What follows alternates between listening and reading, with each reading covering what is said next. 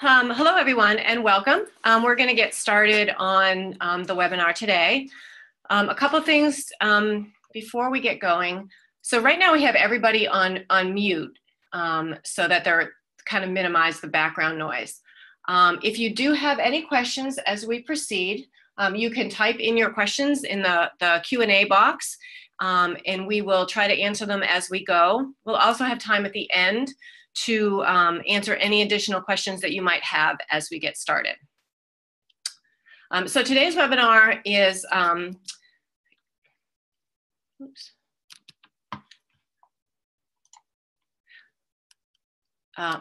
sorry, a little technical difficulty here.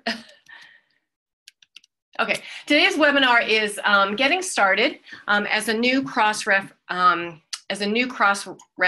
member. And my name is Susan Collins, and I am one of the members of the Crossref Community Outreach Team. Today's webinar, we hope to give new members tips on getting started with Crossref, and it will include topics such as creating identifiers, registering content, reviewing some of our member obligations, as well as how to get assistance and staying in touch. We also hope to address some of the most common questions and topics that new members often have.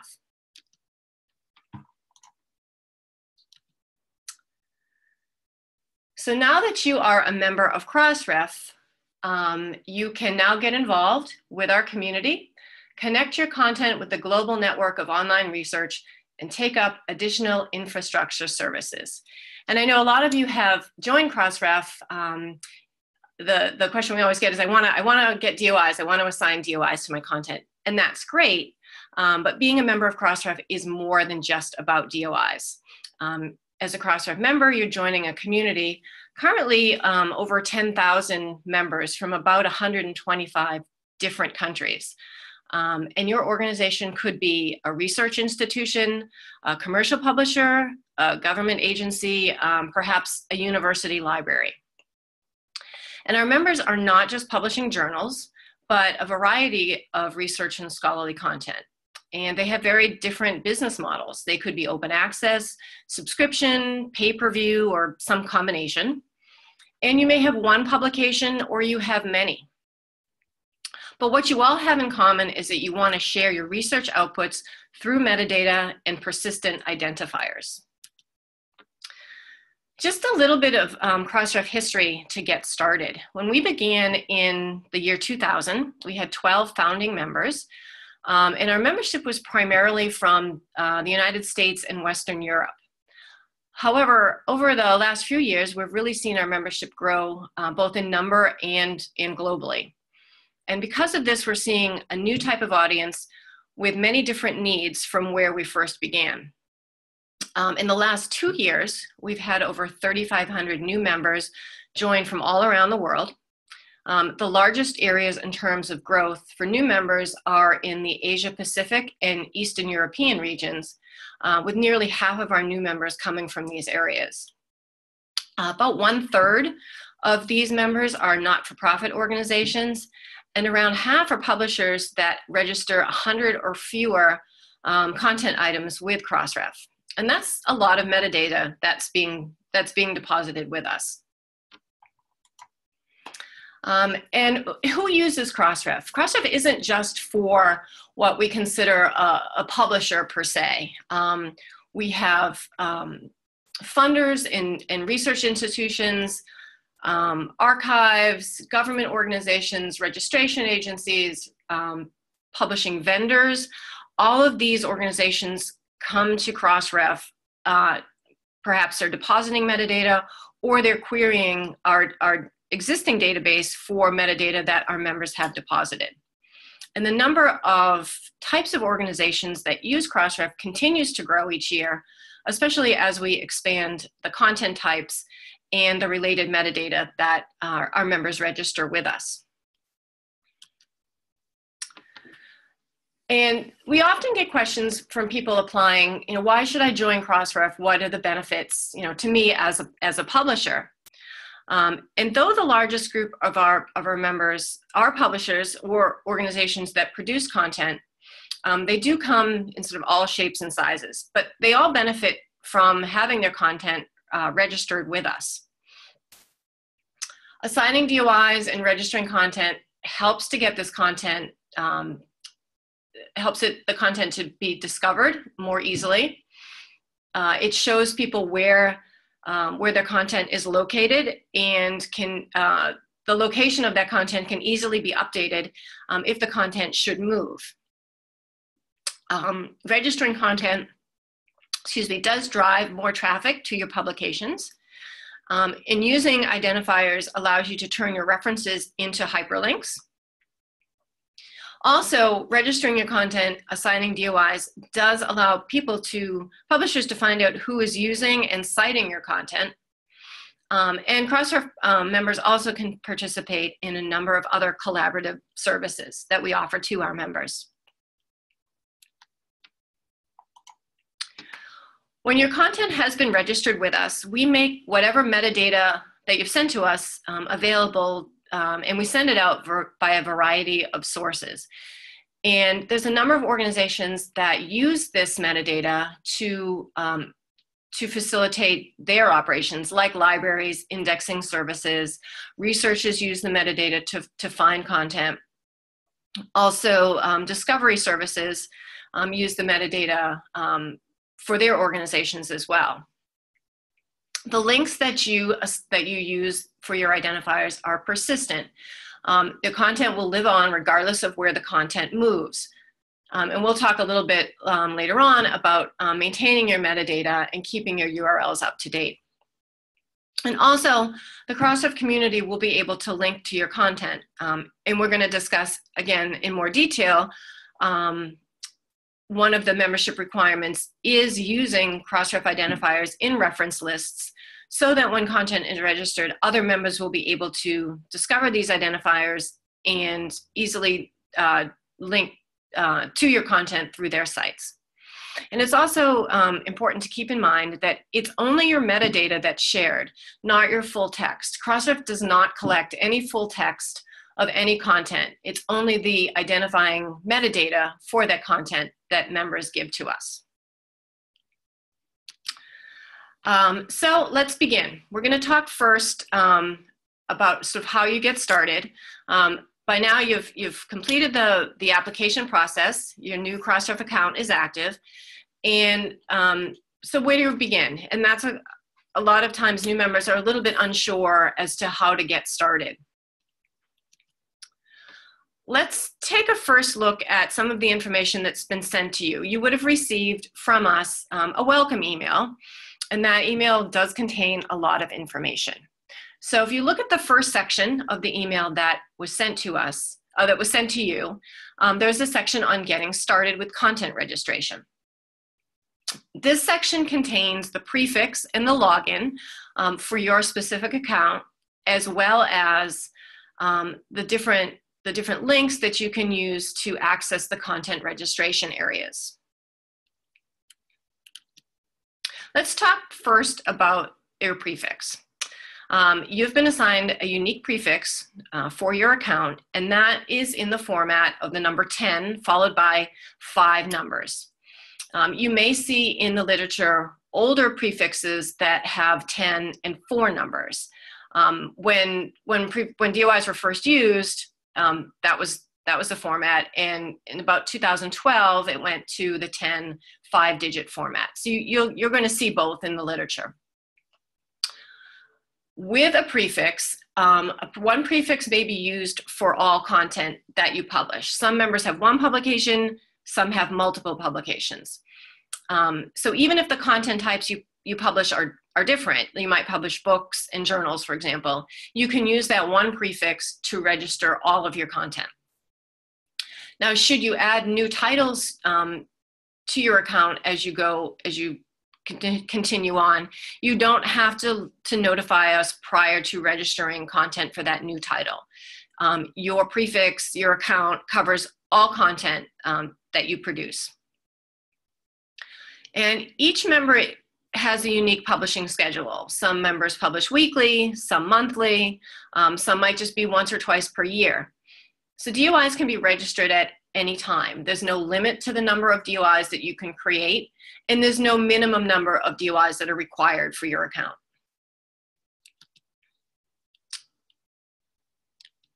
So let's take a look at a DOI in a little bit more detail. One of the questions that we sometimes get from members is they misunderstand sometimes that they think that Crossref is going to actually send them the DOIs that they need, that they request DOIs as they're needed, and that's not what happens with your account. You use the prefix to create the DOI, to create the identifier for each piece of content. So looking at the structure of the identifier that you're going to be using, a DOI is composed of 3 sections. The red part, the DOI.org that you see, is the resolver address. And it's important to keep in mind that a DOI, it's an identifier, but it's also a link. And this first part makes the DOI an actionable link, and it becomes resolvable in a browser. The second part of the DOI is the prefix, which is the part that Crossref gives to you with your account. And the yellow is the suffix, and this is the part of the DOI that is created by the publisher, and it's going to be unique for each content item that's registered. And we get a lot of questions from new members, a little bit unsure as to how to create the suffix for each DOI. It's important to keep in mind that a DOI is an opaque identifier, meaning the DOI itself doesn't necessarily have any meaning, and there isn't a prescribed formula that you really need to follow. But what you do need to know, and our best advice for this, is that DOI suffixes should be consistent, short, and simple. And they should be consistent for your sake, establishing a pattern or suffix generation process that's easy to maintain. And they should be simple for the same reason. You want them to be short so that they don't take up endless amounts of space when used in your publications or in citations. And again, a DOI suffix doesn't need to state anything about the item that it's identifying. That's all done with the metadata that you register with us. The characters that you can use to create the suffix, you can use any letters A through Z or numbers 0 through 9, and certain other characters such as hyphens or parentheses. Now, some members may choose to use the ISSN for their suffix, or perhaps a combination of the volume and the issue, perhaps the title abbreviation. These are some examples on the screen here. You can see of different identifiers that have been registered with us and different examples of suffixes. On some of our slides, you'll see here links, and when the slides are going to be available later for you to view, these links, this particular one will bring you to our support documentation on creating identifiers. And it goes into a little bit more depth about some of the guidelines that we have for creating suffix generation. So now that you've created your identifiers, we do have certain guidelines for their usage. DOI should always be displayed as a full URL link. An example of this here is in the format that you see on the screen. You may see older formats with the HTTP dx.doi.org. We updated our guidelines back in last year in 2017 and got rid of the DX and added the HTTPS for the secure protocol. The existing DOIs that were in the older format will continue to resolve properly. It's important that we have the display guidelines. It's important for consistency and usability that all members follow the guidelines. So when displaying them on your website, it's important to keep them in the format that is that you see here. And once you have registered your content with us, users are going to be able to retrieve your identifiers and create links with them. Again, your Crossref identifiers should either resolve to either the full text of the content or to a landing page that you maintain. And your landing page must have the following information. A full bibliographic citation. This enables the user to verify that they've been delivered to the article that they were searching for. The DOI, again, displayed as the URL per the display guidelines. And a way to access the full text. Now, again, DOIs and identifiers don't change any access model that publishers have. If it is required that a reader pay or log in to access the content, the DOI doesn't change that. So the DOI can go either to the full text or to a landing page. The landing page must be accessible to everyone. But that landing page would tell the reader how they could access the content, whether they had to log in or whether they had to pay or some other control that the publisher has. This is an example of a landing page, and you can see the DOI is displayed in the full text right next to the journal name. It also has the information that it's not accessible and that they're logging into their account would give the member access or the reader access. And it also gives the full bibliographic information, the name of the journal article, the authors, the title of the journal, etc. So we talked a bit about journals here, but the journal articles, journal content is our largest type of content that members register with us. Crossref isn't just for journals. You can also register book and book chapters, conference proceedings, pen papers, reports and working papers, dissertations, standards, preprints, data sets, and components, which would be sort of supplemental materials to content, such as charts or graphs, etc. Now, each of these content types that's registered with us, the metadata for each of these does vary. When you register content with us, you have to send us the basic citation metadata for each item that's registered. And this would include such items like the title, authors, publication dates, issue numbers, ISSN or ISBN numbers, anything that describes the content that you're registering. And we have minimal requirements as we need to support a large range of publication practices. But we do ask you that you send us as much metadata as possible and that it be accurate and clean. The more robust your metadata is, the more likely that your identifiers will be discovered and disseminated. We also collect a large number of non-bibliographic metadata about the items being registered, and these can be just as useful as the bibliographic metadata. Items such as reference lists, so that members can see which other members are citing their content. Funding data to connect research outputs to funding. ORCIDs, so that your authors are easily identified. Text and data mining license data, clinical trial information, and then with our Crossmark service, information about errata, retractions, updates, and more. And we're always looking into what else there is to collect that may be of use to our community. Going into a bit more detail now about actually registering your content. So everything that comes into our system ultimately is sent in XML. And so the basics are fairly simple. You create Crossref XML either through systems on your end or using tools on our end. So the XML comes into us, we process it, and you or your systems verify that your content has been registered. So there's two ways that two of the ways this can be done are through uploading an XML file through our site at doi.crossref.org, or by manually entering each piece of metadata into our web deposit form on our website.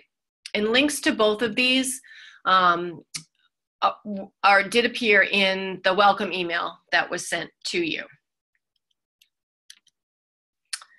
So if you're going to generate your own XML and deposit it through our system, Crossref has its own metadata schema for deposits. And the schema is just a set of rules defining what can and can't, or what can be included in the format that it needs to be in.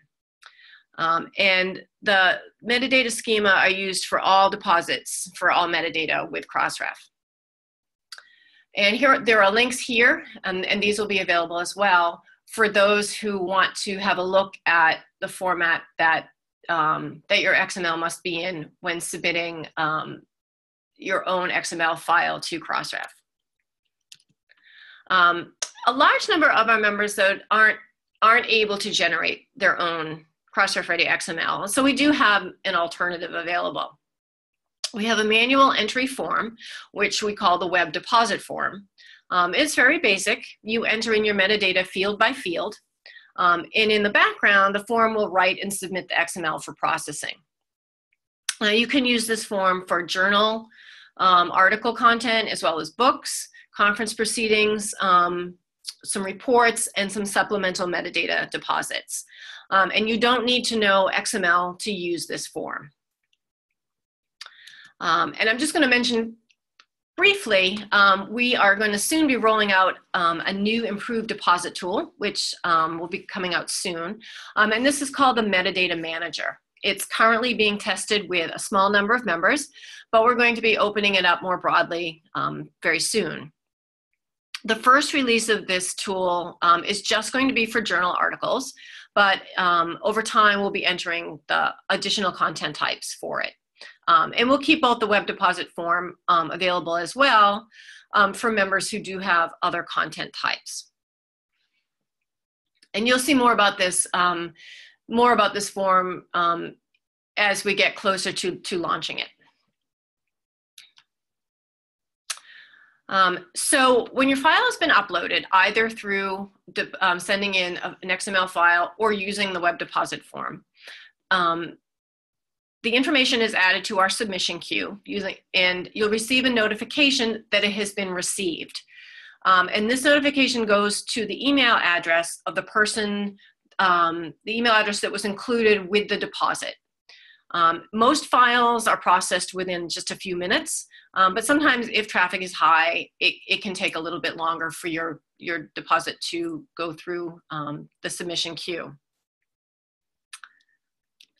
You'll get back an email that says that the deposit's been received.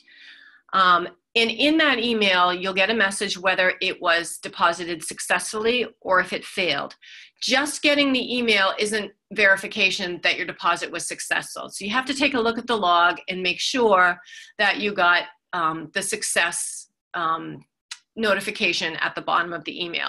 So if your deposit is processed successfully, you're done, your metadata record is in the database, and you can start putting the DOI on your content and using it to link. If the deposit fails, you'll receive an information as to why it failed, and then you will have to go back and resubmit the metadata with the correction made. So it's really important after you've registered your content that you don't ignore it. Metadata maintenance is very important to keeping your links active. Sometimes, though, things do change, or you realize that an error has been made in the deposit. There's a number of situations that can arise after you've registered your DOIs, and all of these are situations where DOI and metadata maintenance is key. For example, you may have noticed that an author's name was entered incorrectly, or another piece of metadata was not deposited correctly at the time. Or your publication moves from one website to another, or one hosting provider to another, and you need to update the URL. It's important in any of these scenarios that you don't reassign another DOI to it, and that the existing DOI is maintained. It's just the metadata that's updated. And there's never a charge to update any metadata, any DOI. You can update it as many times as needed. So there's different, depending on what needs to be updated, the process for each differs a little bit.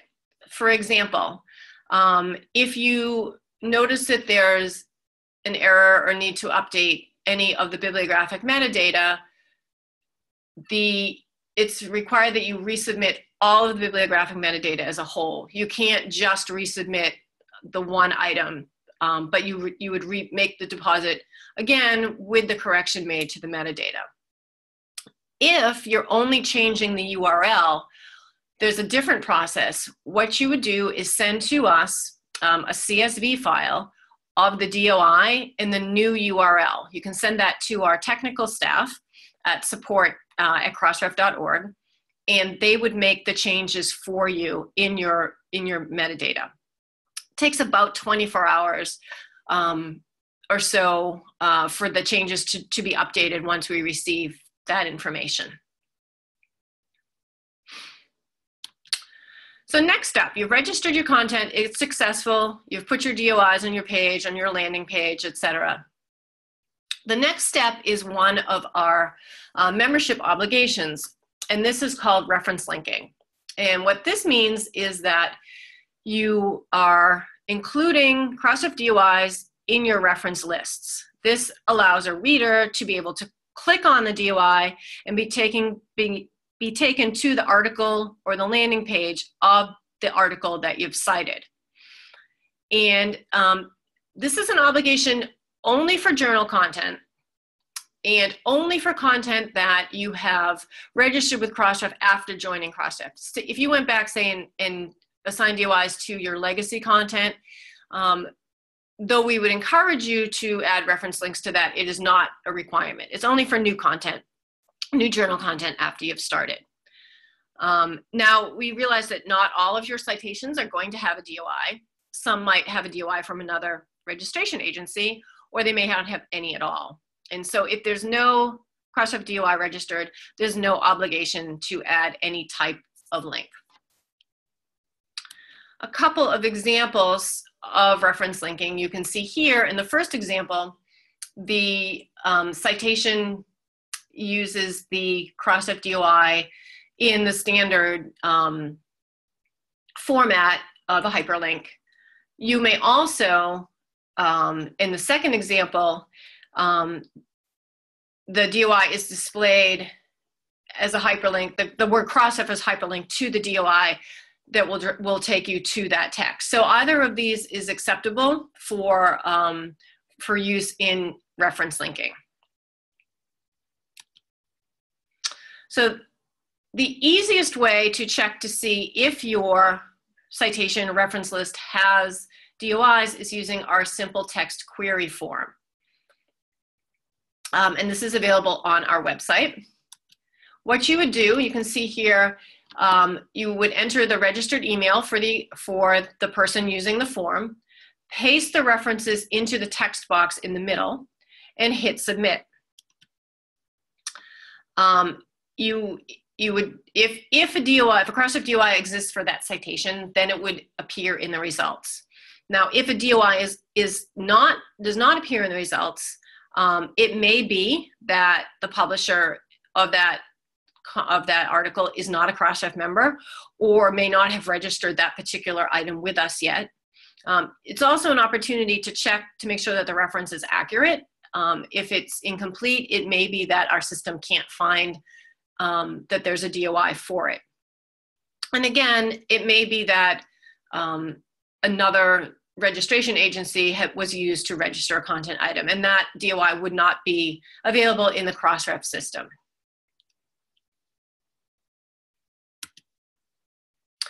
So we talked a bit about registering content and the importance of metadata, but being a member with us is more than just registering your content. Crossref is a membership organization, and we encourage all members, big and small, to become more involved with Crossref, especially our board elections. We have a 16-member board that's taken from our membership, and it is a rather diverse group. It's both not-for-profit and commercial publishers, large, small, and very globally diverse. And each one of our members gets one vote in our board elections. So whether you have, you're a small publisher with one journal or a large commercial publisher with hundreds of journals, each member has just one vote. Our board elections are held each November at our annual member meeting. We send out voting information around September of each year to our members. We also have a number of advisory and working groups, and we encourage all of our members to become involved with those. We have groups on different Crossref services, as well as specific interests, such as book publishing or standards publishing. And when new services are in development, we often organize a new group to help with that service being developed. And we're actively looking for more participants for our groups and committees. And we have on our website, you'll see there the link. Take a look at what the different groups are, and if there are any that interest you, you can let us know, and we can reach out to you with more information. Another topic that new members often email us about is invoicing. And so when you all joined, you paid a membership fee.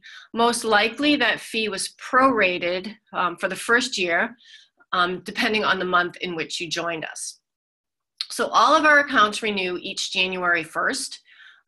We send out the annual member invoices about mid-December of each year. Now the deposits for your content items that are registered, we don't require you to prepay your deposits. We invoice those quarterly in January, April, July, and October. And each of those invoices is for the deposits made in the previous 3 months. And for invoices, we do accept credit cards, bank wire transfers, PayPal, check. Those are all options for our members. And if you have any questions at all about any invoicing or bills, you can contact our finance team, billing@crossref.org. Now, I know we kind of touched on just some of the basics here in this webinar, but we do have a number of pre-recorded webinars on our site that go into each of these topics in more in-depth, with more in-depth information: content registration, maintaining your metadata, querying metadata, and there are webinars for each of our services. There's also, you'll find a list on our website of upcoming webinars that you may be interested in joining as well. Our support center at support.crossref.org has comprehensive technical documentation that is grouped by registering content, maintaining your metadata, and retrieving and querying metadata. Oops. Sorry. Okay, and also, as well as the help documentation on that site, our technical support team at support@crossref.org can answer any questions that you may have regarding your deposits or how to query. If you have questions on any of the identifiers that you may have registered with us. Again, our webinars are available. And our member experience team is also available at member@crossref.org with any questions you have about your account, or if you're not sure where to direct a question, you can always ask our membership team and they can direct you accordingly. We also have 2 Twitter feeds, Crossref.org and Crossref Support, that you're welcome to follow. And both of these will give updates on such things as webinars or other events that Crossref might be hosting. Our Crossref Support Twitter also will give updates if any of our services or systems have any issues or any downtime for maintenance, etc. We have a blog that a number of our staff contribute to, as well as external guest authors, covering a number of topics. Some are very technical, some cover a lot of the basics, or topics for the publishing field in general.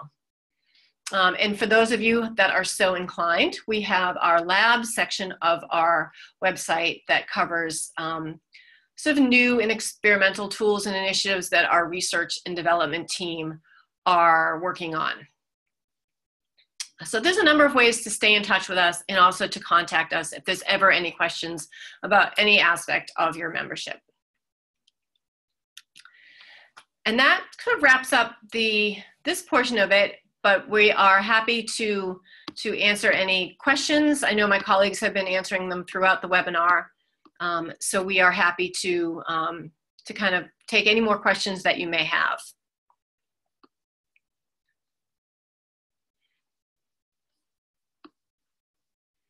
And we'll take the questions in the question and answer text box that you have on the webinar.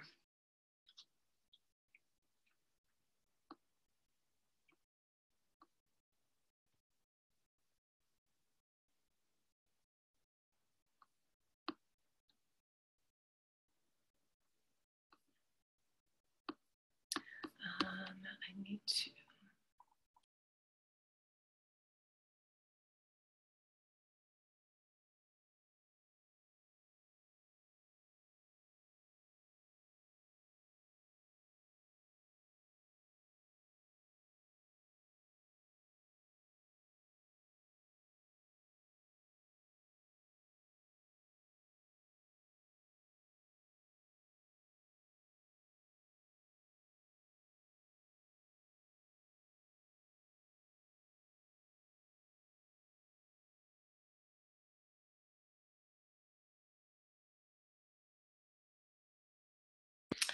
There's a question here about reference linking.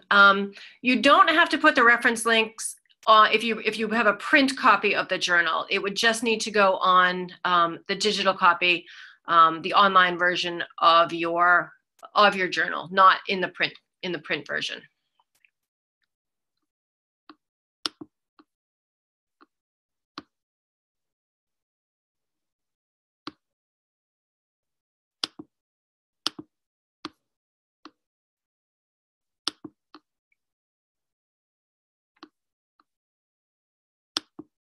There was a question too about OJS. There is a plugin that OJS has that will feed the metadata to Crossref to register content. It is, though it's not a system that Crossref runs itself, but PKP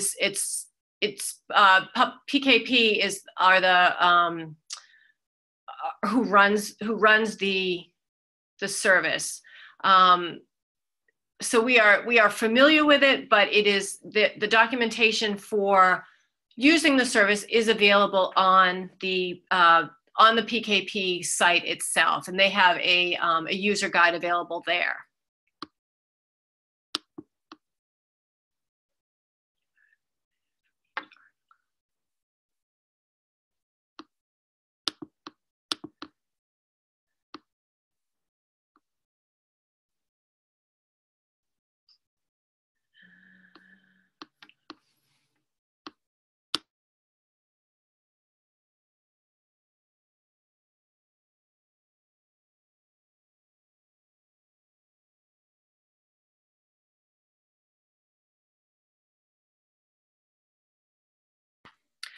Just a follow-up on the OJS. It is a system that Crossref worked in conjunction with PKP to build.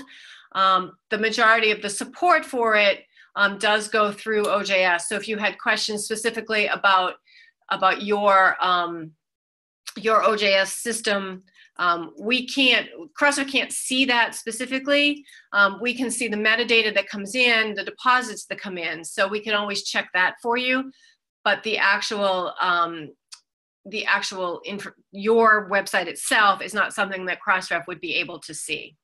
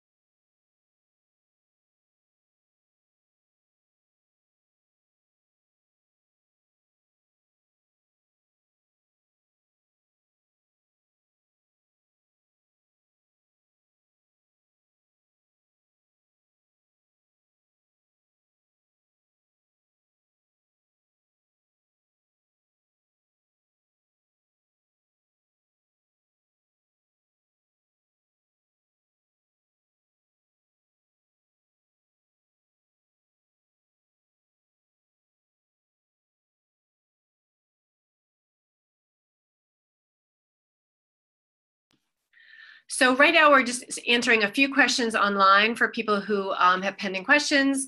If you don't have any questions, you're free to stay or you're free to go. We will make the slides available for the on our website. So if you wanted to rewatch it at any point or access any of the links, you may do so. And again, if you have any questions, please give us an email, support@Crossref or member@crossref.org, and we're happy to help you out.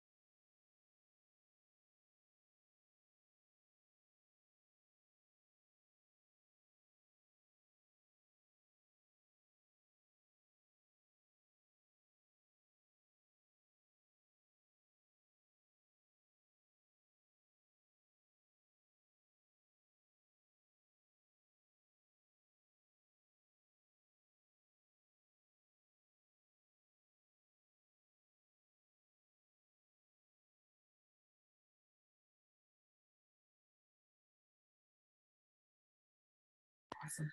Okay, everyone, we're going to end for today. If there's any further questions that you have, please send us an email and we will follow up with you individually. Thank you all again for attending, and we hope to see you on another webinar sometime soon.